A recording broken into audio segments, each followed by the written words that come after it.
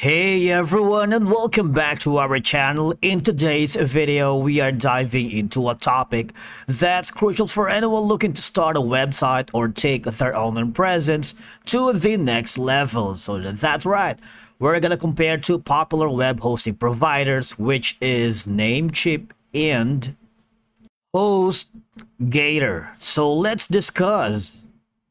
Now, we will be looking at a variety of factors including the range of hosting services they offer, the performance of their servers, how user-friendly the platforms are, and the quality of customer support, pricing, and the extra goodies they throw in. So by the end of this video, you're gonna have a clear picture of which hosting provider aligns better with your specific needs. Now, let's start with Hostgator. Basically, in terms of hosting services, Hostgator offers a wide range of hosting services, including hosting, cloud hosting, VPS hostings, and of course dedicated servers.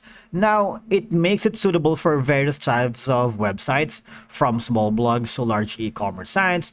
And in terms of performance, they generally provides stable and good performance, I believe, because it is especially in the higher tier plans. As you can see, the tools and services work smarter because from here you have the option for website builder, code guard, SSL certificate, Google Workspace, which is one of their automation integration, and site lock. And when you, in terms of their prices, say for example, for the hosting, shared hosting, WordPress hosting, e-commerce hosting, a dedicated hosting, a VPS hosting, and reseller hosting. Now, while these offer hosting solutions, their focus is mainly for e-commerce, because I'm using Hostgator for my e-commerce store, and it provides a user-friendly control panel.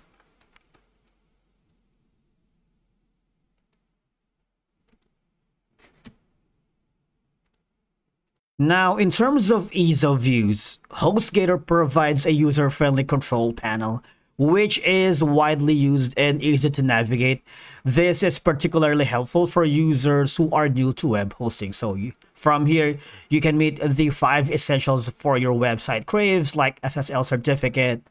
You can protect your website's traffic and show you're trustworthy, site lock and security, code guard backup, and again, from here, these are for free, but if you wanted to take advantage more of the advanced features, you might want to go over to the other subscription plans.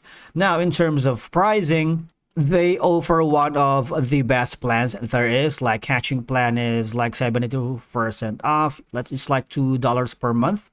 Okay, so there's also the baby plan, which is 77% off, and you take advantage of all these perks like 2 websites, 20 GB of SSD storage, phone and chat support, unmetered bandwidth, and a basic email included.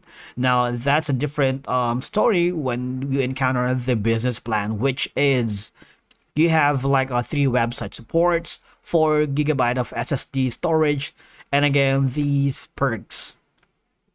Also, you can compare all plans here, and Hostgator believe that hosting is even better with all these free features which we discussed earlier.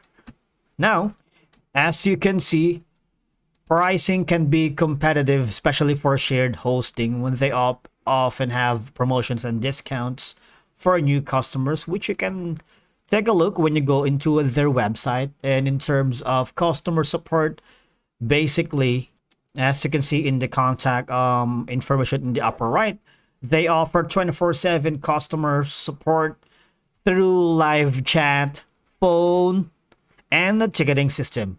And again, support quality can vary depending on the region or specific location, but they generally have a responsive team. If you click on live chat, you would have an AI assistant right down here. Because if I'm getting a problem in Hostgator, what I normally do is to send them a ticket, and you'll receive the response very quickly. Okay, now we go to the second contender, which is Namecheap, and I believe both serves different purposes and have distinct strengths. Now, in terms of Namecheap, it's known for its domain registration. Namecheap also provides shared hosting, WordPress hosting, and reseller hosting. While they offer hosting solutions, their focus has traditionally been on the domain services. Now, in terms of performance, I believe they offer a decent performance, to say the least, especially for smaller websites, and their hosting plans come with a built-in content delivery network, which is CDN, to improve page loading times. Now, in terms of ease of use, of course, I believe it's user-friendly, and their dashboard is intuitive. They provide cPanel for shared hosting, okay, making it easy for users to manage their websites. And in terms of pricing, of course, it is known for affordable domain registration, and their hosting plans are reasonably priced, and they frequently run promotions and discounts. As you can see, you have the basic Stellar plan, which is like $1 per month, and like the popular, which is a Stellar Plus. I'm using Stellar Plus for my web hosting, and if you wanted to go level up, just purchase the Stellar Business.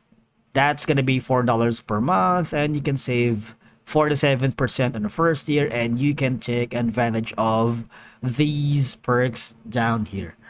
And while Namecheap provides a free website builder, a free domain name for the first year, as you can see from here, with hosting and occasional promotional offers.